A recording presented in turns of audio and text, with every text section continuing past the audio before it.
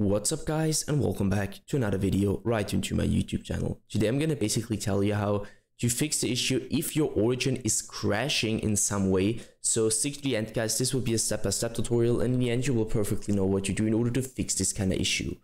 Before we start right into the video, I just want to let you guys know that I would really appreciate it if you would just leave a like, a comment or a subscription right into my YouTube channel. It would really make my day and help me out as a little YouTuber as I am. Especially subscribing would be such a big support for me guys. You would support my work on YouTube a little bit, and I'm gonna really be thankful for that, and I'm gonna thank you for that. So anyways, I would just say let's get right started. So the first step is gonna be to navigate to the bottom of your screen, to the very bottom, where you're gonna right click your taskbar and open up your task manager, or just simply use the shortcut. Once the task manager pops up, you need to navigate to the top left corner of your screen where you're gonna click into processes, and once you're there, I know it's gonna sound weird guys, but it will help you a lot. I want you to end every single task. So two reasons for that.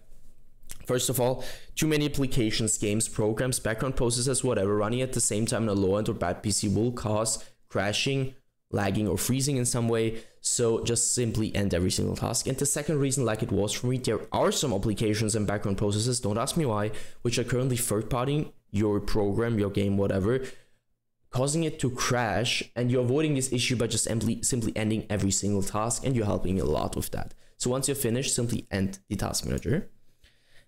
Next step is going to be to search an empty spot on your monitor or your desktop. You're going to right click and hit display settings. Once you hit display settings, make sure that you're sticking around display and identifies the first step, which your main monitor is, and obviously this just applies if more than one. Scroll down and hit scale and layout, where I want you to change the size of text tabs and other items to 100% as recommended, and the display resolution should be the same as in your launcher. So for example, if you're having in your launcher 7020 by 1070, I also want you to apply this to your display resolution.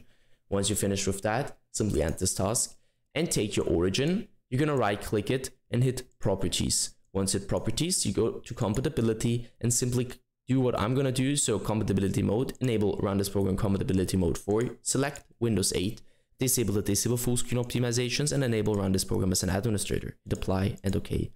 I would personally recommend to restart your PC afterwards, and once it is restored, you should be able to see this little administrator symbol right on your shortcut.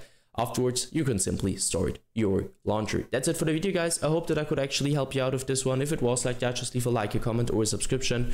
And yeah guys, I'm really sorry if I couldn't help you, but I'm just trying to do my best in order to help you out. Either way, I hope you guys have a wonderful day. See you at the next one, and bye.